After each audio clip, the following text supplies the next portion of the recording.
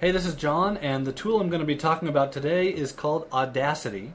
It is a tool that I use to record and edit audio that I use for different things in my business. Now, I'm going to start this off with a disclaimer that I hate editing things. I do not like editing audio, I don't like editing video, I don't like editing images or pictures or web pages or anything. I don't like to edit things.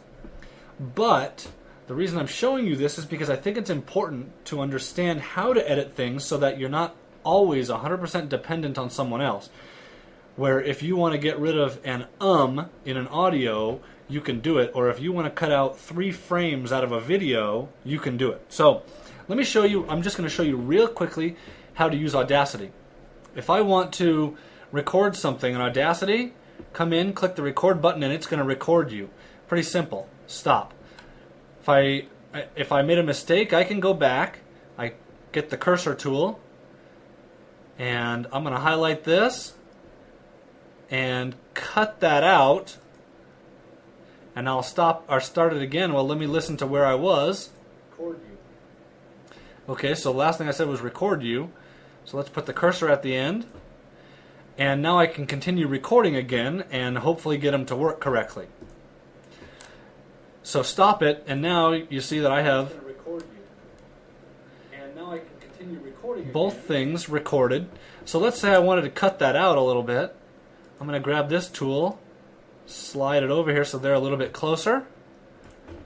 Grab that and get rid of this noise on this bottom one. Cut that. Whoops, I got them too close. So let's slide that back now. That's about right. So now it should play a little bit more how I want it to play. Let me also show you how you can edit out certain pieces of things. So let's say I'm going to add in, right here we're going to do a little bit more recording. As I'm talking, I say a lot. I don't like when I do this, so we'll stop it. Let's see where I said I say a lot. Okay, let's stop. So this was an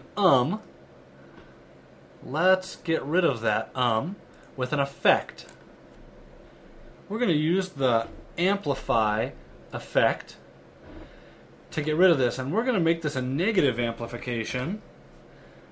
Okay, and you see that this came down. Now we can do repeat amplify, and it's getting smaller. We can repeat that until it's pretty low. I say a lot. And that got really quiet. Now you could also cut that out, so we could do this and crop it, and now I don't say a lot. I don't say anything anymore. Another thing you might want to know how to do is generate silence. So in these sections, if your microphone may be a little loud, you can say generate silence, and now it made that line perfectly flat so that there's no noise in there anymore. Super nice. Now at the end of this, when you're done recording or editing or whatever, you can export it as an MP3, you can export it as a WAV file, you can save the project. What I'll often do is export it as an MP3 and then use that either as a product for someone or give that to one of my guys in the Philippines as here are instructions or whatever. Pretty simple to record as an MP3. Audacity is free software. It's pretty simple to use. It's pretty powerful audio editing, and since it's open source, it will always be free.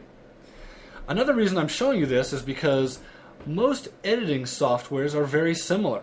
They have different interfaces, but in general, what you're going to want to do is select things and cut things and improve or decrease the audio.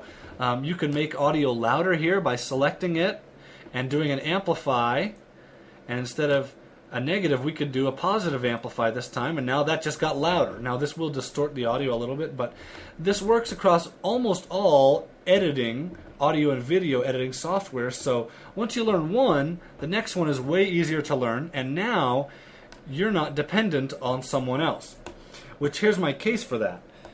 Recently I've been working on a project where we had some videos to do, and if I would have had to have waited for someone else to do a couple very minor video tweaks, it probably would have taken days for each of them for them to get it done. It took me about 15 minutes each, just because I already knew how to do it.